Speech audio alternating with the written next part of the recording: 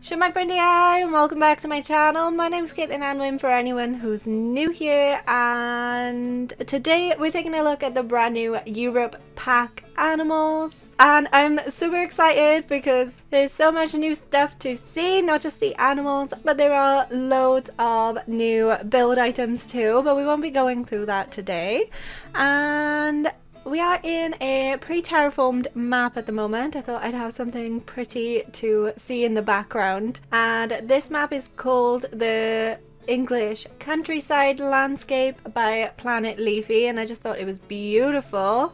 I just picked this area because I hadn't already built in it. But yeah, I'll put the link to this map in the description of the video as well, because I thought this one would be great for a European pack.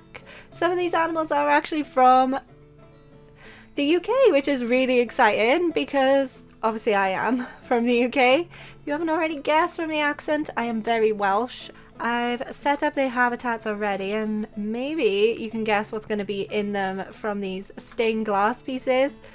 How beautiful are these? I had to put them in. Just grabbed a few things of my favourite. But yeah, let's get the first animal in. Oh, how exciting. Let's see them come in for the first time. Oh, now this is an animal I am very familiar with. These definitely live in the UK. Oh, they're so cute. Hi. Oh my goodness. How cute are these? Oh, I don't know whether you watch any of my other animal overviews, but I tend to say cute a lot with these, and I just know I'm going to repeat myself over and over and over again. I should have known with the long grass as well with these badgers. Hello! Oh, they're so good. Like, oh, the claws. Look at him doing a little scratch. Oh. Oh, I can't remember. Oh, they're so cute. And in the background, you can see this is the new Burrow object as well. And I've put two in. So they are the European badger. And yep, they're from the UK. There I am in this little part here. That's Wales. This is not all England. Just to let you know. And it's really cool because Frontier from the UK as well, so it's really cool that we're getting like UK sorts of animals. Whoa! Okay, European badger hair is often used for shaving brushes and for making sporrans. And in some European countries, badgers are attributed to the heralds of spring in folklore. They commonly occur in fables, where they are described as reclusive and courageous, likely due to their shy and nocturnal behaviour. Oh, that's so cute! Who should we do next? Should we just go in a line? I don't know. I'm really excited to see the Ibex and what they're going to do with this. So let's see. That's going to be the female. Wow, look at their eyes! Oh, wow! Oh, you're very cute too. Oh dear. So this is the female Ibex? Yes. And yeah, wow. Oh, their eyes are so different. Another female.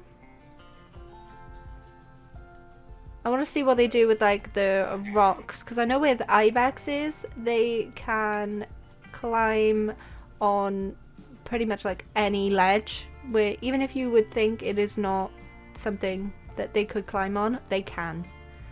Seen them on like dams, on the walls of dams, and they just stood on what looks like nothing.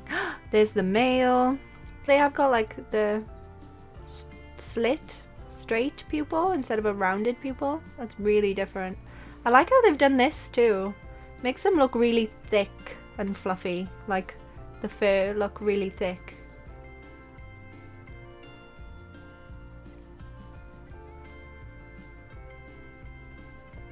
think the closest animal to these that we've had before are the Dall sheep or the Dall sheep. But they don't really look anything like the Dall sheep either, do they? Very interesting. I like these. They're not as adorable as the badgers are, of course, but they're really nice animals. Like I said, Alpine Ibex are extremely good climbers and often seen in precarious positions on near vertical mountainsides. This is what I wanted to see how Planet Zoo would work around that. Ibex hooves have curved undersides and thin edges that act like suction cups, enabling them to grip to steep surfaces. I've seen them on images before and they really look like they are pretty much floating on these things. So that's how they can, using these curved undersides. It's interesting. So we've looked at two now. Why don't we look at the exhibit animal next? And these are the new exhibits. Let's see if we can find them. That's the question with exhibit animals. Oh, they're tiny. Okay. I thought they'd be bigger than this. I don't know why. I should know a salamander or a newt, right? It's the thing that Matilda finds and puts it in Miss Trunchable's water glass. Such a detailed little thing for exhibit animals. I'm always shocked when I get right up close to the exhibit animals or how many little details are actually added in. You won't really expect to be able to zoom in this close and like see all of these little details. They've got like little creases. You can't see my mouse in this one, but they've got little creases over their head, the bumps along the back, like the spine and down the tail. I love the colourfulness of them as well.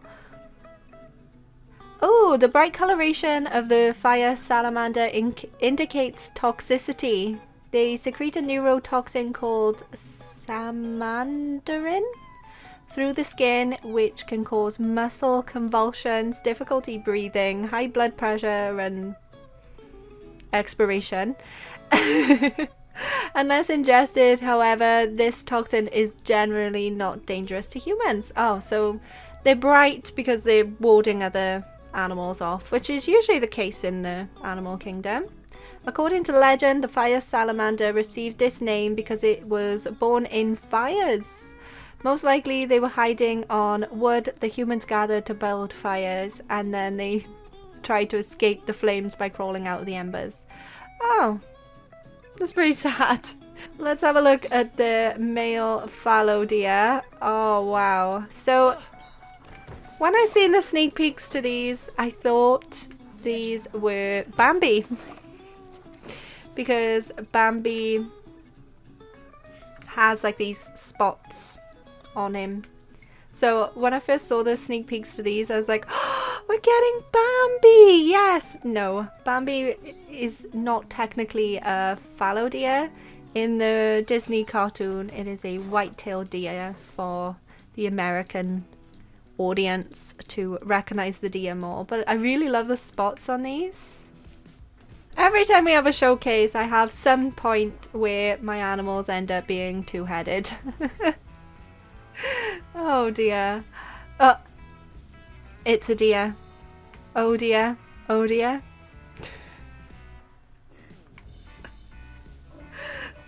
Just ignore me and my terrible sense of humour. But I really like the spots. They're very cute little... Oh.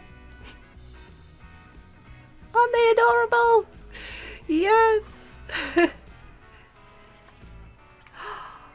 Oh, this is an enrichment tree, by the way. Oh. I love them. My new favourite. Look at him in the background holding that one.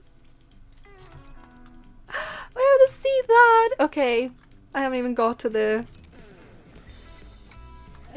fun facts yet. I need to actually get in on that, but I need to take some screenshots. This deer holding that. It's so cute. That's how the llamas hold it, actually.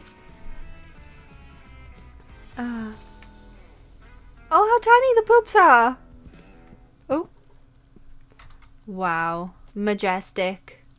European fallow deer have excellent eyesight and hearing and can detect very slight movements in their surroundings, which helps them avoid predation. And while the antlers of European fallow deer are growing, they are covered in velvet. When growth is complete, the velvet is shed and the antlers may temporarily have a tattered appearance. Huh. I wonder what that actually looks like. I just seen a badger go in the thing. Oh, let's go in. Ah, hello. Okay, so cheeky look at the badger in the burrow. Why not? I just seen one go in. I want to see how this works. Oh, so this is just kind of how I've been like faking a burrow. Yes, we do have a lynx in. And this is the female.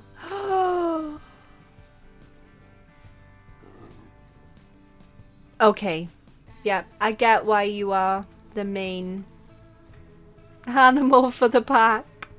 Okay, you're beautiful. But I still think I like the fallow deer the most. Now we've gone through all of them. Which animal is your favourite?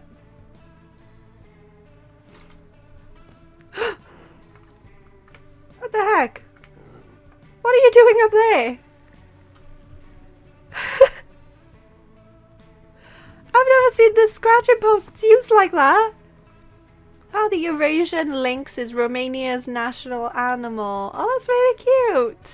And during the winter, the Eurasian Lynx grows thick fur on its feet so it can move unimpeded through the snow. Oh, kind of like the Arctic fox then. The Arctic fox has fluffy feet to be able to go through the snow. How cute! I really love these. I really, really like these animals. Oh no! And all of the building items as well. I know I'm going to use so much of this. I really like the style of these buildings. Like the style inspiration for these buildings. And this is the keeper hat. I wonder what this word means. And in what language it's coming from. That's interesting. So these are the staff buildings. These are all the smaller staff buildings. And I've also grabbed some of the new restaurants as well, because restaurants come in the 1.8 update. Yeah, let's just call it that. And obviously we can make our own too. But these are the new restaurants. Oh, look at that. That's interesting. So we just have restaurant. Can we? Pizza, burger, sweet potato fries. Ooh, ice cream mountain dessert. I haven't long done an ice cream shop. And I used the Bernie's Bakes cupcake for it. And a tea cake platter dessert. I'm always going to go for the desserts. But there's like a little restaurant kitchen in here. If I get out of this, we can see. Oh, you've got like first aid box. A fire extinguisher. Look at these little details. Kitchen rolls. Oh, too far. The little cooker. I want all of these as separate objects. I want kitchen rolls. I want these as little clutter objects, please. Please. Please give me mini clutter objects. I love props and clutter objects so much. And another thing that I was almost disappointed that we have, because I've only I haven't long made food trucks for Planet Zoo, but how cute is this? And I'm guessing they are flexi color. Yes. Can I have a pink van? Oh, that is me done. Wow. Blue. Ooh, purple. And what colour? And oh, we can go for interior too. Oh, what colour the cookers are, or the cabinets inside.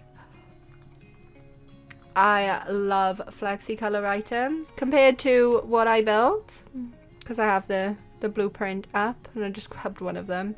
It is a lot smaller than what I built, so there we go. Very cute too. That's kind of how I would do it. I don't know whether that would work. And that's just another restaurant that I grabbed. And this one's got, ooh, this one's got like an upstairs to it. And I really like the new tables with the little chairs on them.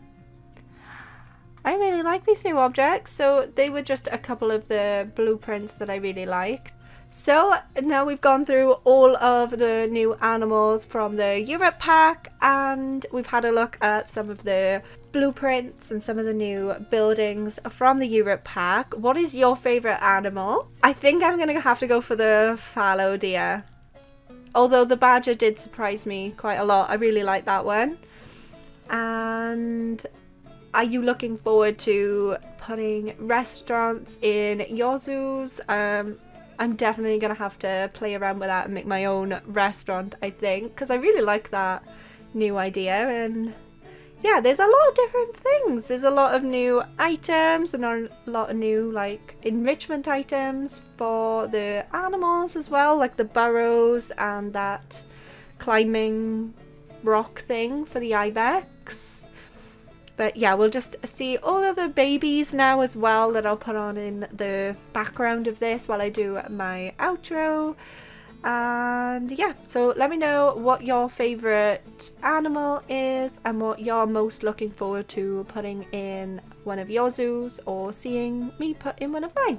And I'm going to leave it off there because I've already been talking for an hour and that is just far too long. Stop rambling, Caitlin. I've really enjoyed this though. I really like this pack, and not just because I feel like I can build my own kind of home zoo now. If you've enjoyed this video, smash that like button, and if you haven't already and you would like to, it would mean a lot to me if you could subscribe and hit the bell to be notified whenever I upload a new video. I upload on Wednesdays and Saturdays. Thank you so much for watching. I hope you have a wonderful day and I will see you next time. Goodbye!